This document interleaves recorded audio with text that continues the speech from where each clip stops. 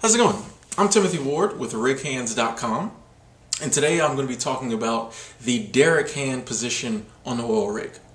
Now, you might have noticed that a lot of the positions on oil rig get their name from what the person does or where they're at on the rig. For example, the floor hand works on the rig floor. The motor hand works around motors and mechanical things. The Derrickhand position is no different.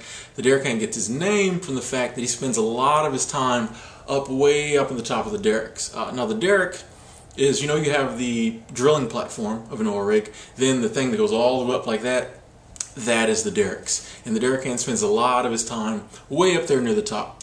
Now he does this because he's the person that when pipe is coming out of the ground, your drill pipe's coming up, he's the person that helps guide it over, unlatches it, and puts it away in its place in the fingers.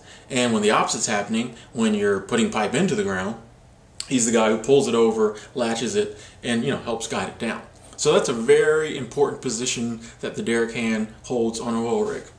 But when he's not up in the derricks, because you're not always tripping pipe in and out of the ground, when he's not up in the derricks, the Derrickhand has another important position, and that's to basically watch over the mud. Now the mud on an oil rig is the drilling solution or the drilling fluid.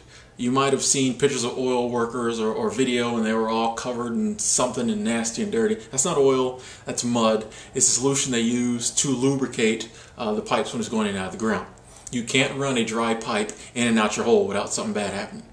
Now, this mud is, there's lots of things involved with it. It's got to have the right pH, and it's got to have the right chemicals and the right mixture, and there's got to be stuff dumped in and loaded, and there's pumps to pump it, and there's shakers to shake it all up. And the Derrickhand is the person that's kind of oversees all this. Like, sometimes he might get help. Like, when there's big heavy bags of stuff to be dumped in, a lot of times he'll call the floor hands to do that. But he's the guy that monitors it, make sure the pumps are running, make sure it's all going smoothly, because the mud is very important on a rig, and it has to be right, and it has to be there. So the Derrickhand is very important on an oil rig, and that's why his position is right under driller. The next position after Derrickhand, they usually become an assistant driller, start training to be a driller, then become a driller, because they already do so much on the rig. Derrickhand, when your floor hand is a guy you usually don't see a lot. He's either up in the derricks or he's out somewhere else. Doesn't spend a lot of time on the rig floor. Sometimes he does. I've seen times when the Derrickhand had to come down and help out when we had different things to do. But he's usually off doing whatever he does, doing his thing.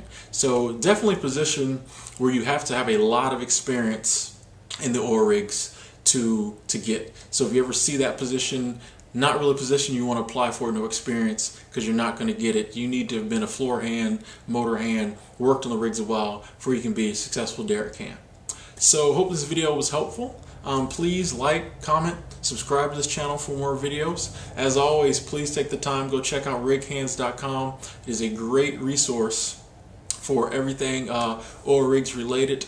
Check out the news center, the career center on there. Also, please take a moment and like us on Facebook. A lot of cool stuff happening on the Facebook page. A lot of people checking in every day. Photos being loaded, links, all the good Facebook stuff.